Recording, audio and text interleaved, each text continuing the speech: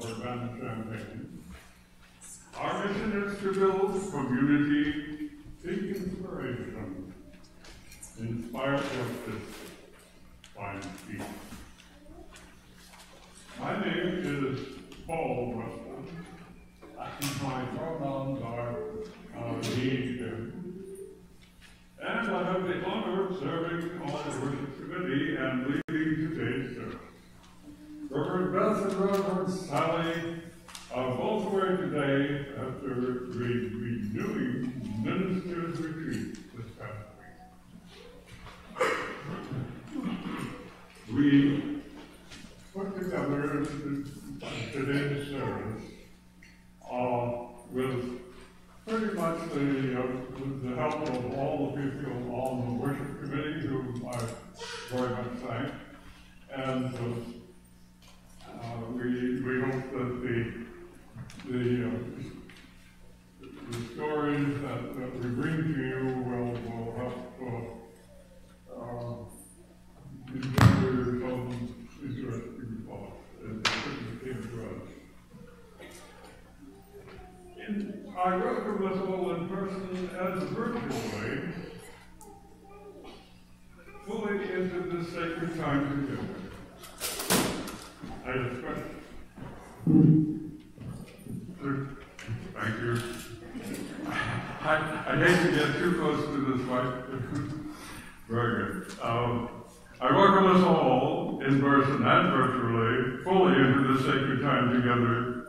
I especially welcome any guests who are joining us today and invite you to complete a visitor's card, which is available in the foyer, so that we may stay connected.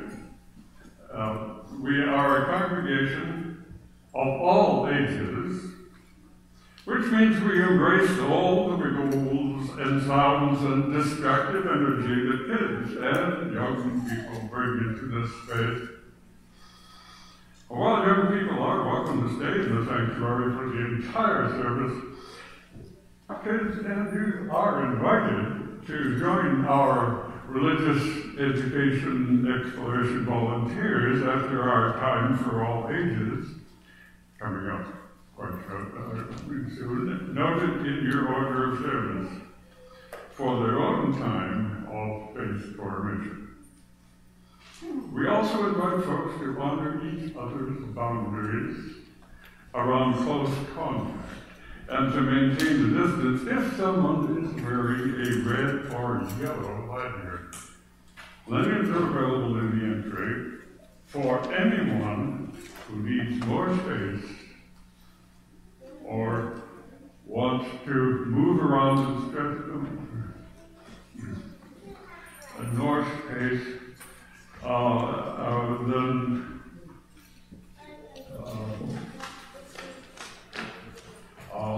we urge you to give them that freedom. At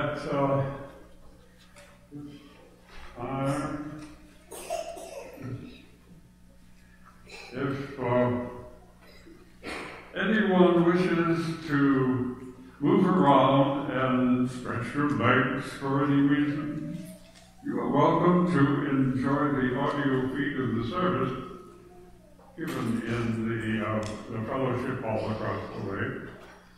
And speaking of the fellowship hall, after the service, everyone is invited for conversation and kinship during our social hour. At this point, let me introduce our very able worship associate for the day, Angela,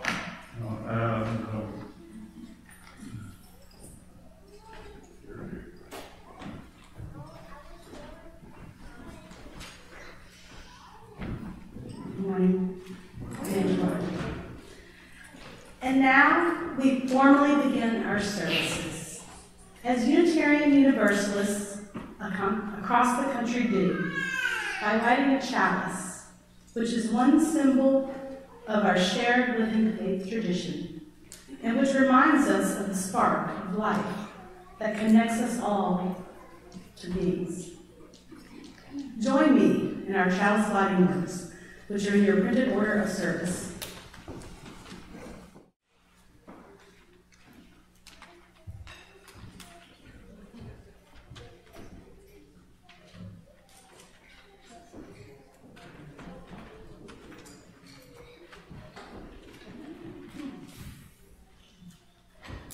We kindle this flame as a symbolic connection to our ancestors who bravely shared their light in days past, to all of our kin, near and far, who hold on tightly to hope in this moment, and to the people who will follow us in love in the moments yet to come. May this flame guide us as we live imperfectly into our collective becoming, called into faithful covenant again and again. Now for something special, the opening song, Circle Game by Joni Mitchell. Thank you. I would like to invite you all on choruses 2, 3, and 4 to sing along with us.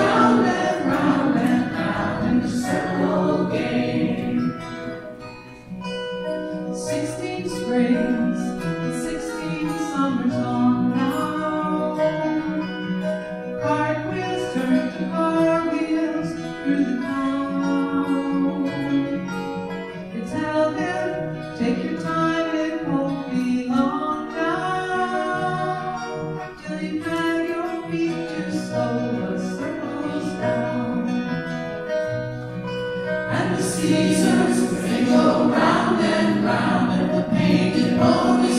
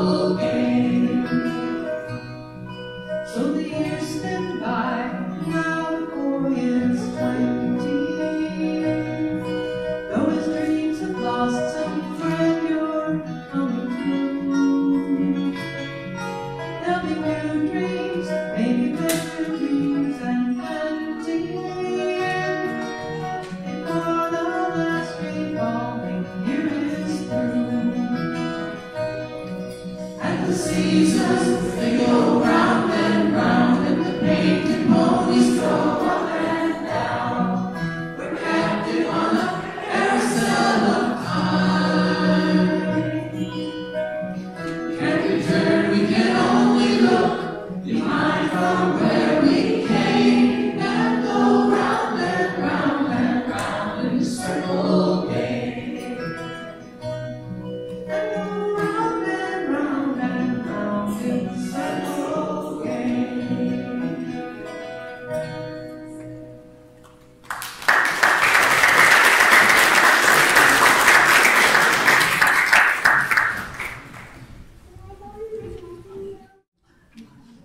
Now for a very special treat, we invite all young and young at heart to come closer to the front here. And I would like to invite our favorite special guest, Ann Newman, for Time for All Ages. Please, anyone who'd like to come up and get a little closer view?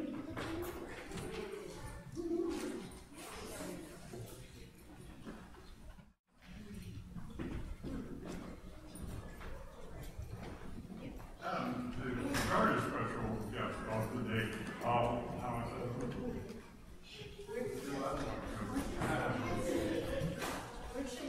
Yeah, good. Just come on up, that's great. We're going to need the children's help because we're going to do a difficult thing which only children are able to help with. Anyway, say hello to a friendly dog. His name is Robbie, and he's glad to see you. So what do you think of that flock out there? Oh! Well, what's wrong, Robbie? Well, I'll tell you, he has a little problem, which I hope you will be able to help us solve. The problem is that he's been a faithful sheepdog for a number of years. He's owned by a nephew of mine who lives in South Illinois and has a small flock of sheep. And Robbie has been their faithful slender. Now, it turns out that this last spring, his name is Preston Weston, by the way, and he has recently added to his flock. Now, Robbie is getting on in years. Some of you can sympathize, I'm sure. And this larger flock just simply more. He can't do it anymore, and he's been kind of sad. And so what Anne is here, and as we all know, she is a marvel with dogs. And what we're hoping to do is to train Robbie with a new trick, to make him proud of himself again, And now you might wonder what he's got in his mouth.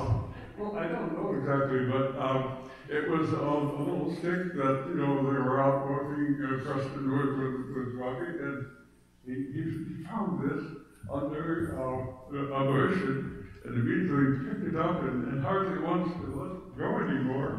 And Preston says that he'll go off somewhere in the house and play with it, and you hear him tap it or whatever. But so, that's why he's got it. But, Robbie, you're going to have to give it up here for a minute because we're going to have to work on another problem. We're going to keep your trick and let me get another thing over here to see your new friend, Anne. Should I take this over there where the children are so they can see? Yeah, please.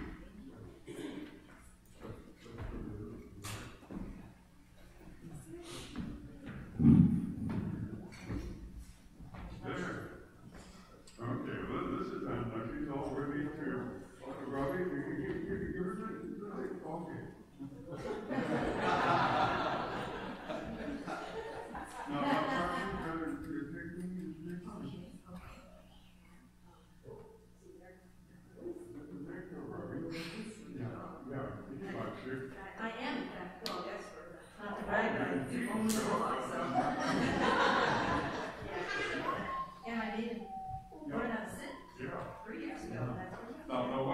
what you are going to have to do, we're going to try to teach you to count to three. Okay. Because three cards started.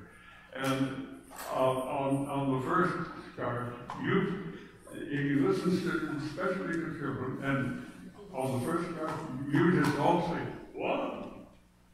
And on the second one, two. And the three, and that'll help you learn. So let's try it.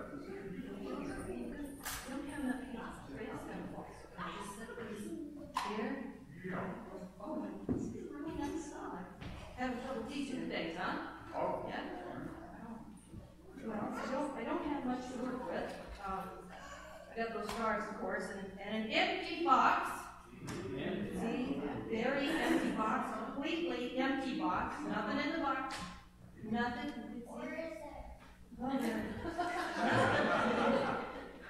Okay, let's start with, here we go.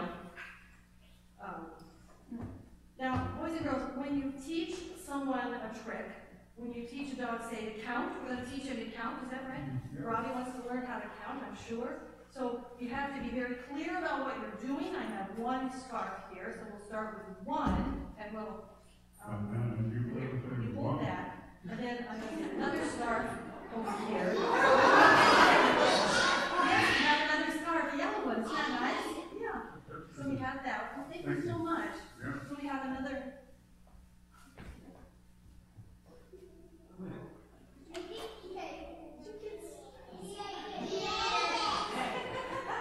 Right.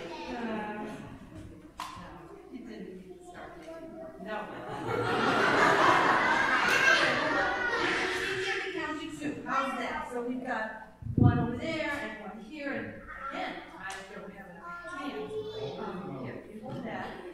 All right. So when you teach a dog any animal, it's very important to observe what they do at all times. You've got to pay attention to your dog. Oh goodness, I must have dropped it.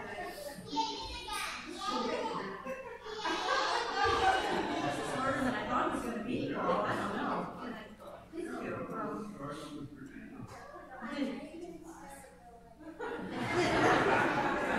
Only got one left, which is good because again, I don't have enough hands. So, Robbie, now pay attention. We have one scarf, and we're only going to give it.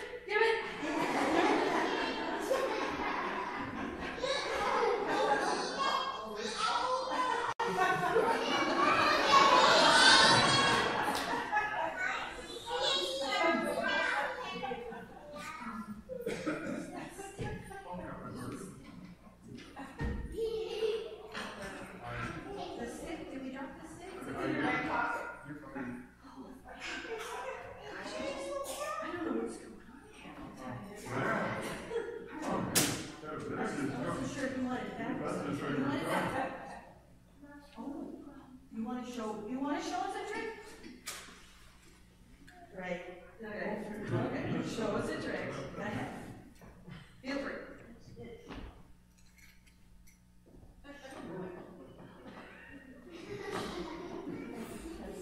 That's great. Okay. Here, just stick that. That was it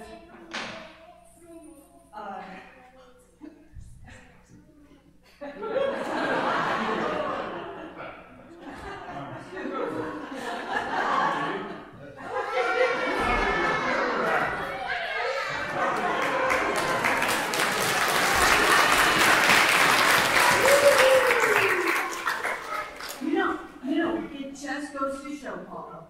Maybe we can't teach an old dog new tricks, but maybe they can teach us some.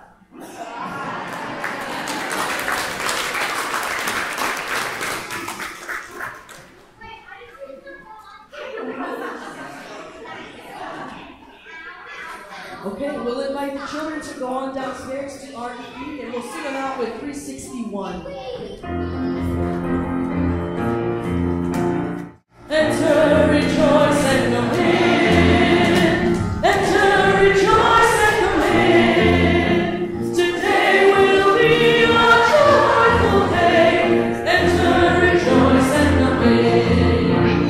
Open your ears to the song. Open your ears to the song. Today will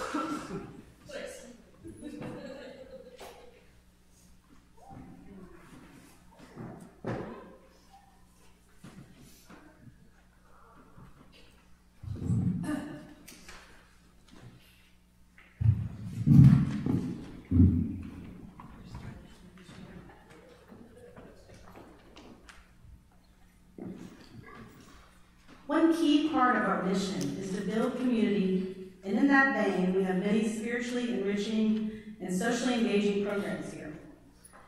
There are many opportunities to connect in the community within these walls and beyond it. I want to highlight just a few of those this morning. Today at 3 p.m., please join us back here in the sanctuary for the Autumn Cooperative Concert. They'll be here at 3 p.m. It will have Parkland Guitar Ensemble, Parkland's Chamber Singers, and our very own crooners. There'll be a light reception with snacks that will take place after the performances in the fellowship hall. And it is free and open to the public. Another concert I want to highlight, it's not too late, I believe, if you don't have tickets already. Next Friday, October 27th, 6:30 to 8, there'll be a special concert here in the sanctuary, All That Jazz. Speak with Jerry Fry and Priscilla Kwan if you're interested in tickets.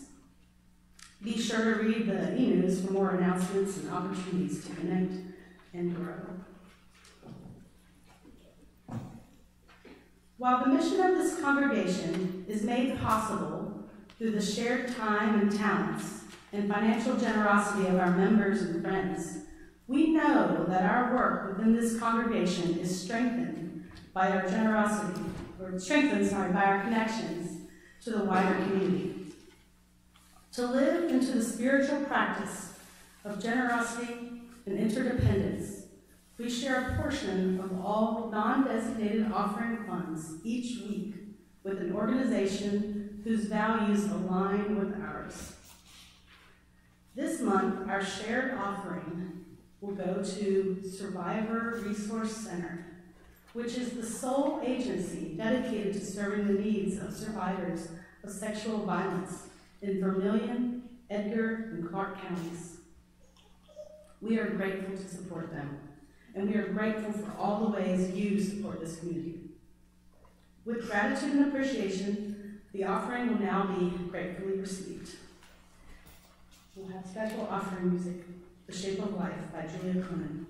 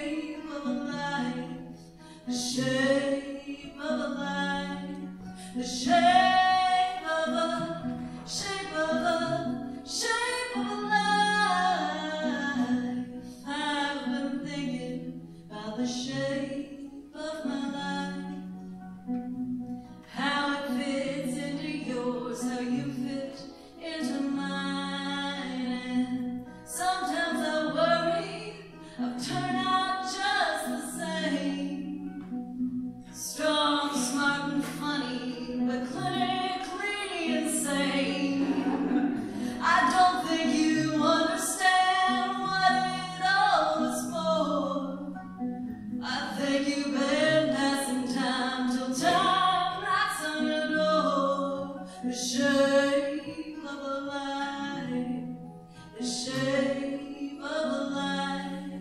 the shape of a life. I've been thinking about the people you have been.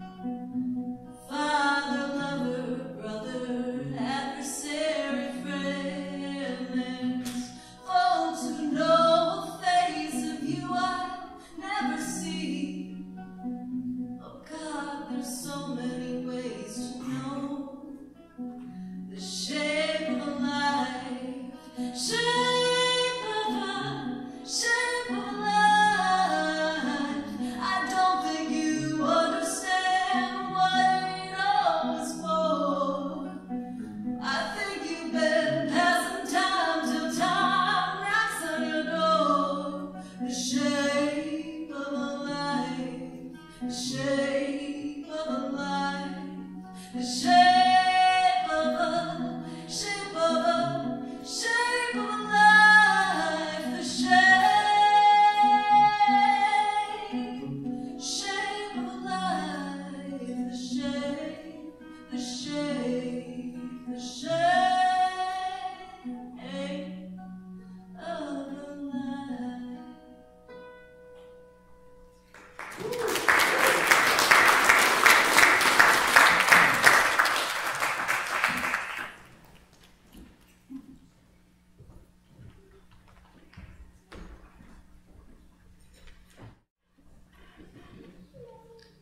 For our first reflection, Sharing the Gift of Wisdom by Michael Louie. I believe it'll be on the screen. Sharing the gift of wisdom. For nearly all of my career, I have been an academic.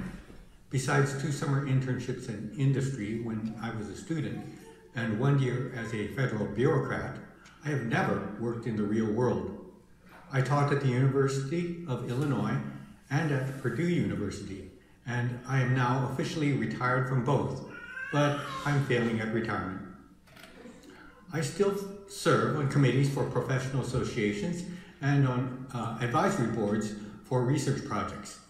I serve as a peer reviewer of journal manuscripts and grant proposals. I mentor graduate students and younger professors. It seems that everyone wants my advice, a fact that astonishes my children. With 42 years of experience as a professor, I've gained some wisdom that I can share with junior colleagues. For example, I told a graduate student that after meeting with his dissertation advisor, he should follow up with an email message to document significant decisions. As another example, since departments don't regularly require teaching portfolios at promotion time, I told a professor that her teaching statement should refer to her online teaching portfolio, which then references can access to write evaluation letters. I try to give advice only when requested, and then I don't charge for my professional services. As my wife Cindy has said, I'm retired in salary only. Thanks to the largesse of the taxpayers of Illinois, I am privileged to receive a pension from the state. Sometimes I receive a small honorarium for serving on an advisory board, but for mentoring and peer reviewing, I do not receive any payment. When I visit a doctor or dentist, I do expect to pay for their professional services, but academic practices are different. People outside the academy are puzzled when academics perform professional services for free. They call peer review of journal manuscripts unpaid labor. They don't realize that academics practice in a gift economy. Before the invention of money, before the development of bartering, communities operated on the gift economy. Each service was a gift. In a small village, a woman skilled in the use of medicinal herbs would help other villagers when they were sick. In turn, she was helped by a man who could repair her old fishing nets. In the book Braiding Sweetgrass, author Robin Wall Kimmerer writes, generosity is simultaneously a moral and a material imperative, especially among people who live close to the land and know its waves of plenty and scarcity, where the well-being of one is linked to the well-being of all. Wealth among traditional people is measured by having enough to give away. Hoarding the gift, we become constipated with wealth, bloated with possessions. In a culture of gratitude, everyone knows that gifts will follow the circle of reciprocity and flow back to you again. This time you give, and the next time you receive. Both the honor of giving and the humility of receiving are necessary halves of the equation. In other words, when I help you now, you will help others later. You give back by paying it forward. So, when I mentor junior colleagues, sharing my wisdom about the arcane practices of academic life, I tell them that they can pay it forward by mentoring others in the future. In short, not everything needs to be monetized. It is a privilege to share the gift of wisdom.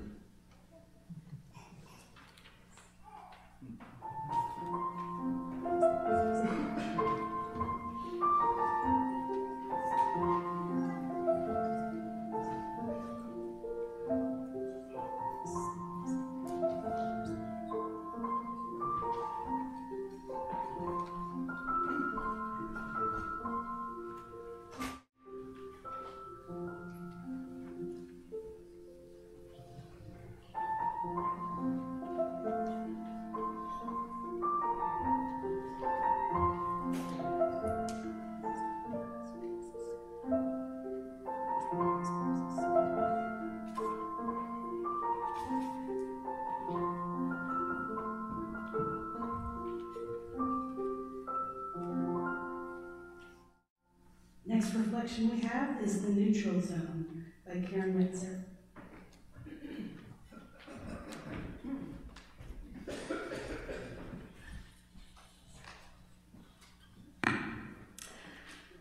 Last Friday was, I think, my last day of working full-time.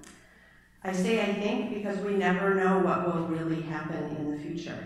In mid-2019, I also had reason to think that my last day of full-time work had just taken place when the campus unit I worked in closed, and there I was, me and several colleagues without a job. As it turned out, my dad died over the next couple of months, and I was so grateful to be without any work commitments. And then, in January 2020, the organization I had been volunteering with hired me, and I worked with them for almost the next 4 years, until last Friday. I had no idea that job would happen. So here I am. Tomorrow will be my first day of retirement. I don't count the weekend. And I already broke the cardinal rule that is given to all new retirees when I said yes to Sam Bashir's and agreed to be part of this service to talk about life's transitions. The cardinal rule and advice I hear from nearly all retirees is to say no to everything until you find your rhythm, to give yourself some space. So what can I say about retirement? I can say that it's going to be another transition, and I've had plenty of those. I've worked full-time essentially since college, including 2 years of teaching in the Peace Corps, and my jobs have been varied.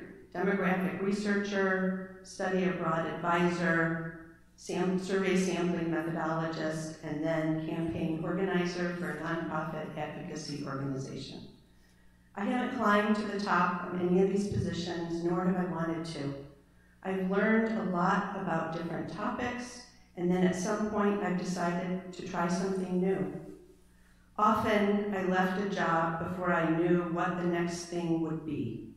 At each transition, there was some anxiety, some searching, some wondering what would come next, but I always landed.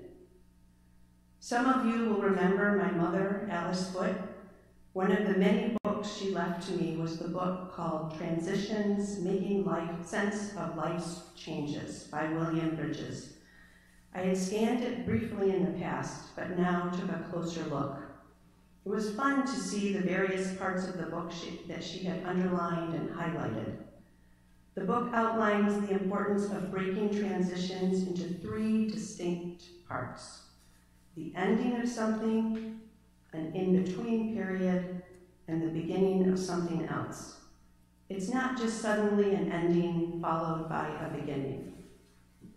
The author calls this middle period the neutral zone and says, quote, "The neutral zone is a time of inner reorientation. It is the phase of the transition process that the modern world pays least attention to, treating ourselves like appliances that can be unplugged and plugged in again. We have forgotten the importance of the fallow time and winter and rests in music. So I am entering the neutral zone, the time to stop and reflect, the time to say no until I get my rhythm. I have some thoughts about the new beginnings.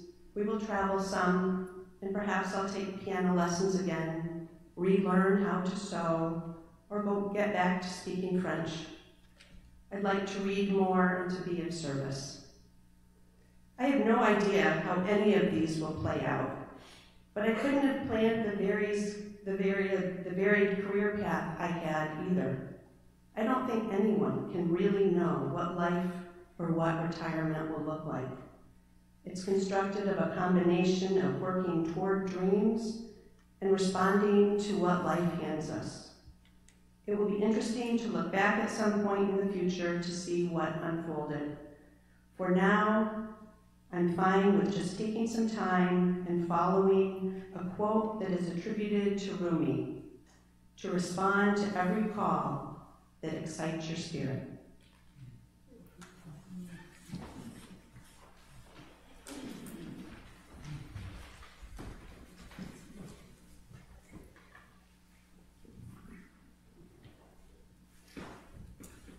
We know all of us bring both joys and sorrows when we gather.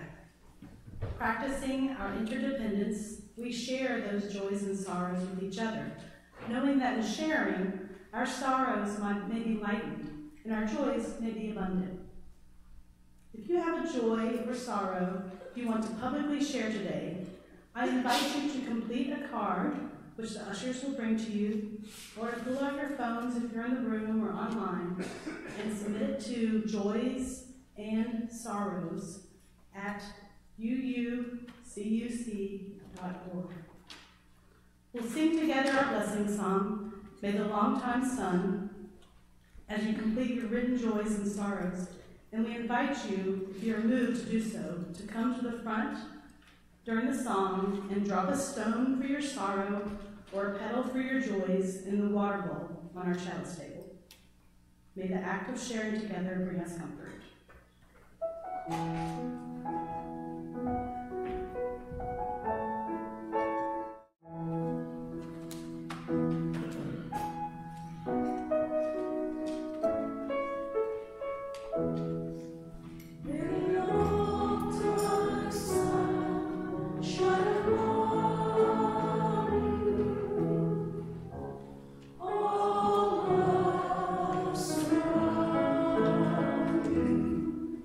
And through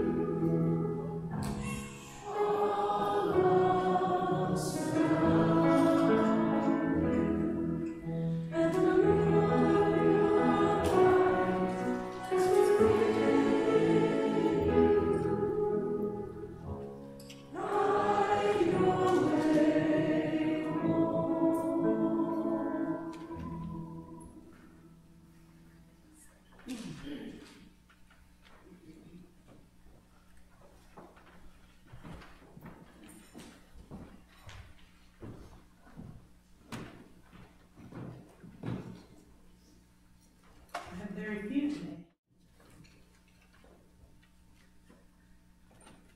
Although if you carry them in your heart, there's space for that as well. From Melissa Watson, a sorrow. Another major child care facility in our community is closing in December, just after the holidays. My thoughts go out to the dedicated staff who will need to find new employment and to the many families who will need to find care.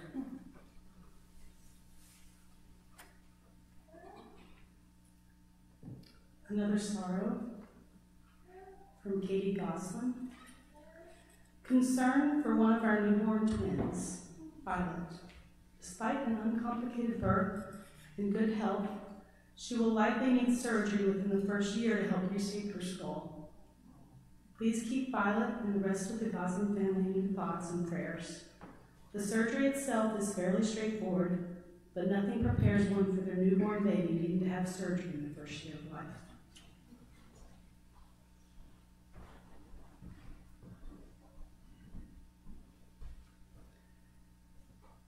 From Allison Bell, a bittersweet joy.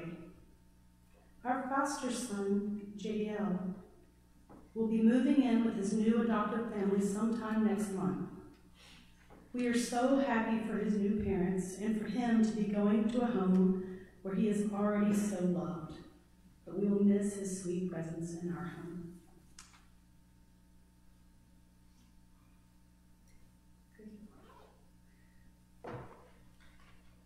And so now I invite Carrie up.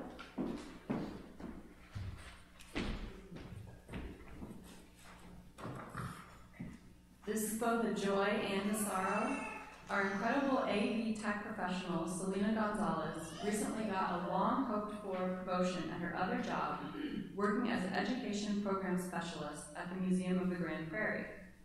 The sorrow is that that means that today is her last day as our AV tech. Everyone here has been the beneficiary of Selena's hard work over the last year. Whether you watch our live stream online, which she makes possible, or if you're here in the sanctuary reading and singing from the slides and videos she prepares. Selena, will you come to the front for a minute?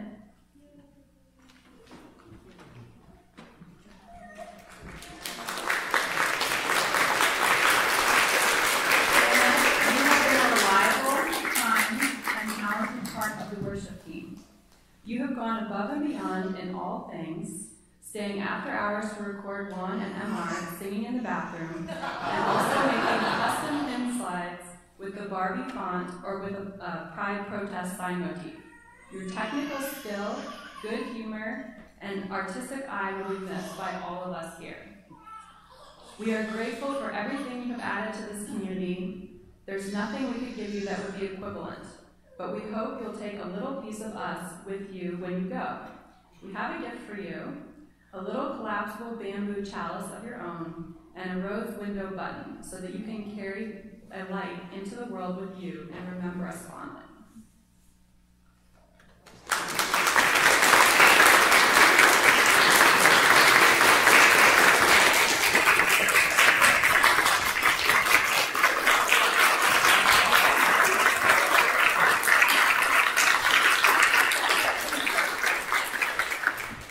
Thank you so much, Selena.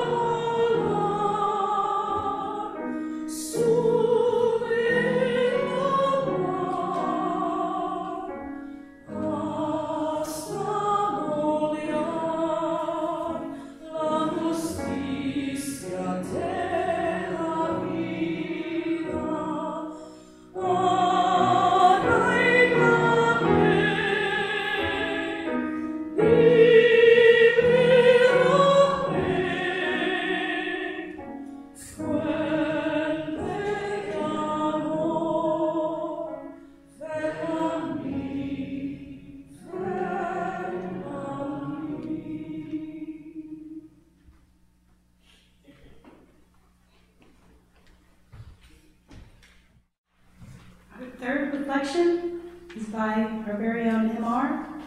Stand up and be seen.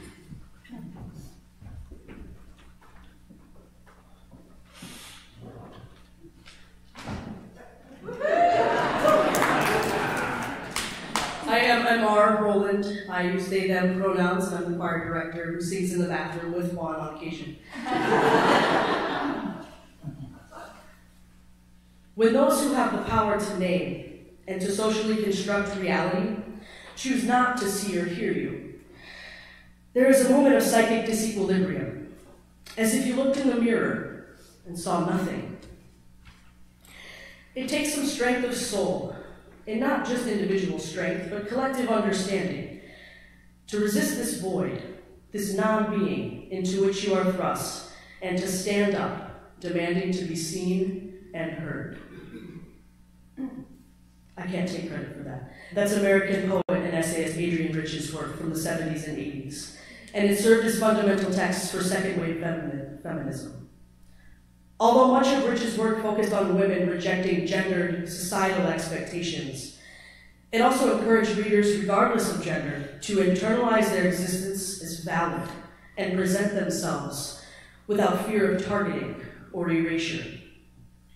When those who have the power choose not to see or hear you, stand up and demand to be seen. When Paul and Sam invited me to speak for today's service, I nervously accepted their offer. I was nervous because I am the choir director at this location, but I was worried more about the possibility of being placed in a position where I would become another curiosity for the public to figure out. Is MR a boy or a girl? Would sharing my story further my identity as other? Or would it really be helpful for someone to hear? I think all of these things are true. And because we don't have that much time to share all of my story today, I'll share a few bends in the road. I grew up in a small town not too far north of here, where the demographics were mostly white, mostly straight, mostly non-trans people. I came out as gay to my best friend Heidi when I was 12, and she kept my secret for the 5 years that it took me to muster up the courage to share it with the world. But in that environment, I should have just waited until after graduation. While the threats of violence were hard to escape, the thoughts of suicide were even harder. Why did I choose now to stand up for myself? I wasn't even sure that being attracted to girls was all that different from my brother being attracted to girls. What's the big deal? Apparently it was too big of a deal for a stepfather who never wanted a gay child, so he made me sign a contract on the day that they picked me up from the pavilion, the behavioral health care center down the street, where they left me for weeks. This contract stated that I needed to be the good person and not the gay person. I was 17. I signed this stupid contract because it was the only way that they would let me leave the pavilion, but I never intended to hide who I was. After that, I moved out. Bend number 1. It's likely that there were many other obstacles that were in my way between the ages of 17 and 30, but for time's sake, I will skip forward to the most recent decade for the next couple of bends in the road. On my 30th birthday, I knew that I wanted to finally become a parent. I never wanted to physically carry a child, but my then wife at the time and I decided that since I was the older of the two, I should at least give it a try. We sat down at the computer, like most people with fertility woes do, and selected a donor from a cryobank in California. Did I really want to do this? Was I really going to be the one to carry this child? Well, a couple months later, I was doing the thing that would not let me avoid the body that I was assigned at birth. I was pregnant. My body wasn't my body anymore. And not in the way that most people experience pregnancy. I was literally watching myself from a dissociative state.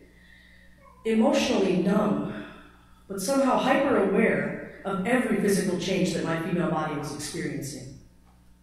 I hated myself. I wanted to escape. And the suicidal ideations were so strong at times that I felt like I was never going to make it through that pregnancy alive. But there was something about the creation happening inside me that led me to believe that it was going to give me a new life.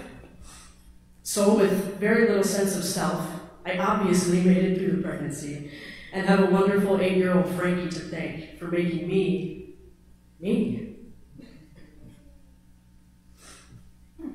So I did the pregnant thing. I nursed the kid for the almost 3 years of his life, and then even harder depression set in. I never felt so sad and alone and confused with the things that my body had done. My body? My brain knew that this body hadn't been mine for far longer than it took to create and sustain a child. It hadn't been mine for the last 34 years of my life. I'd been masquerading around as a woman, a butch woman, but a woman. After surviving some of the most debilitating depression, anxiety, substance abuse, and traumatic accusations, I knew it was time to give up. To give up being Miss Rowland. I knew I wasn't her. She had been accused of grooming her female students while she was teaching in the small town where she grew up.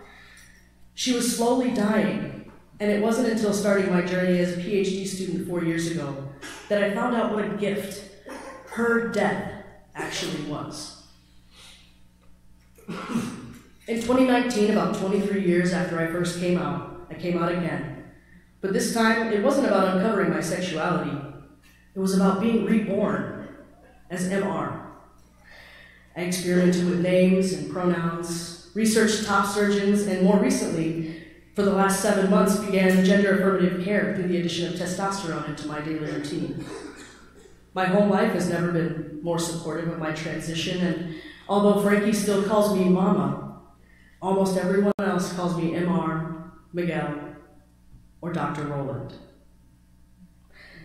I still live in a strange space where frequent misgendering is painful, and while it may not always be malicious, the trauma that it causes me to relive is real.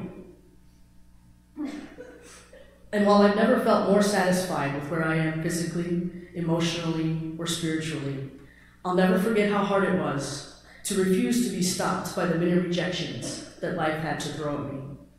I will continue to resist being placed in a void, a space where I am unseen, and stand up, demanding to be seen.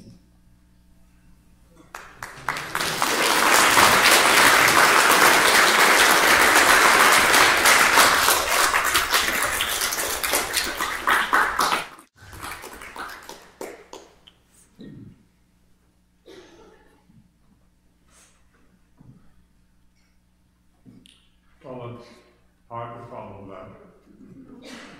But we must prepare to leave. Let me briefly summarize what we've seen here and offer my most heartfelt thanks to our three people and their personal reflections. It's quite a thing to ask of anyone to do, and they have served well. And our musicians, you know them all, and you know the skills and the beauty of their contribution.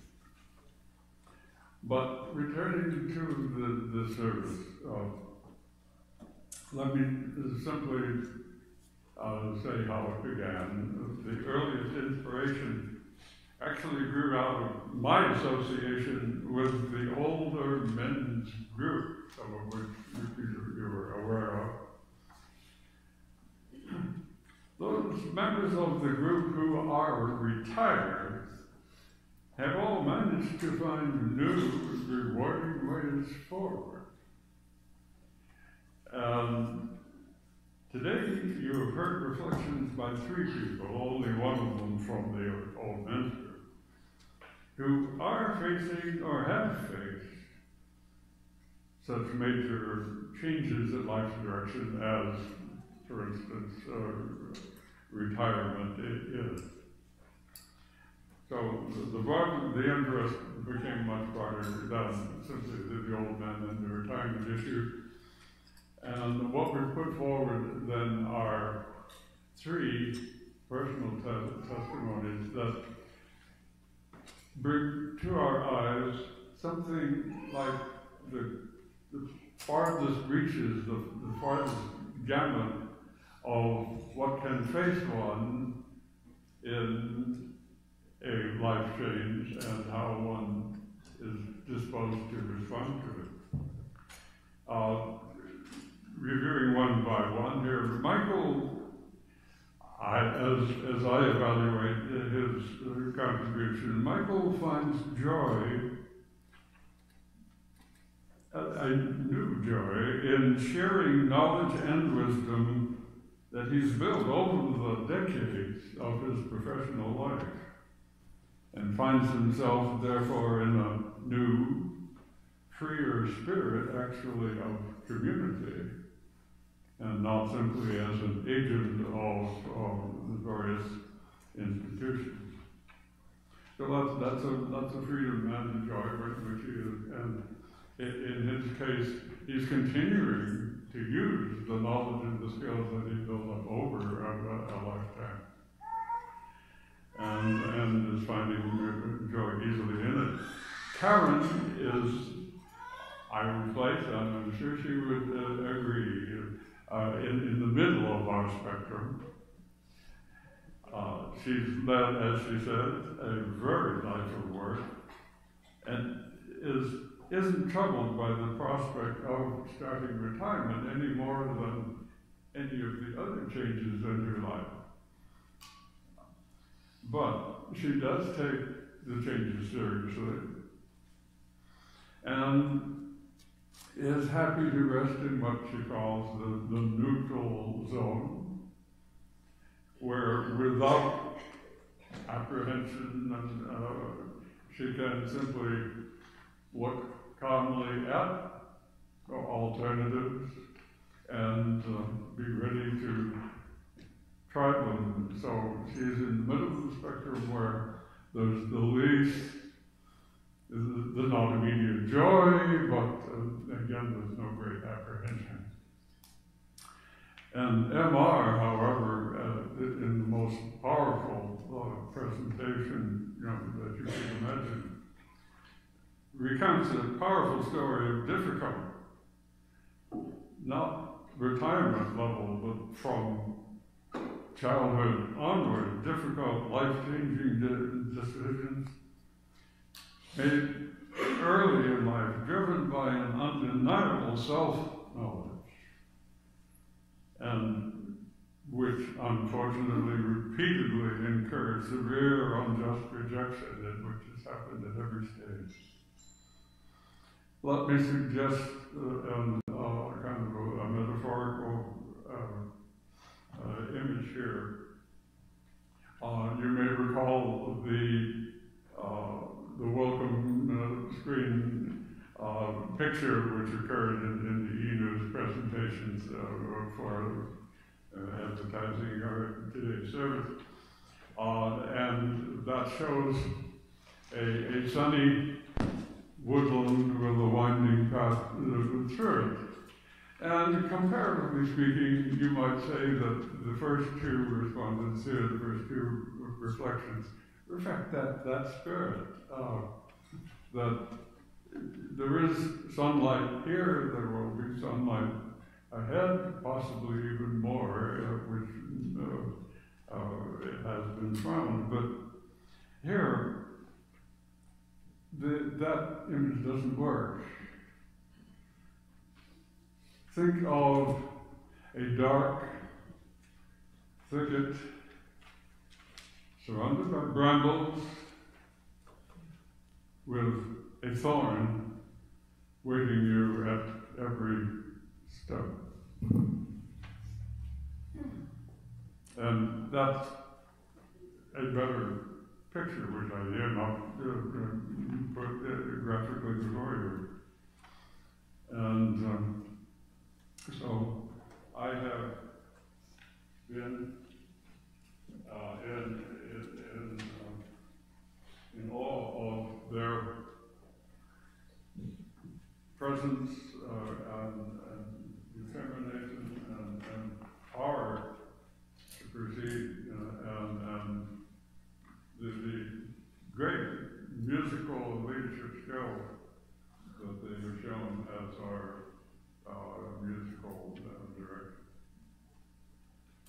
So, that's something to think about. Again, great thanks to all. And at this point, we end the service. Please rise in body or in spirit and sing number 6, hymn number 6 with us, just as long as I have.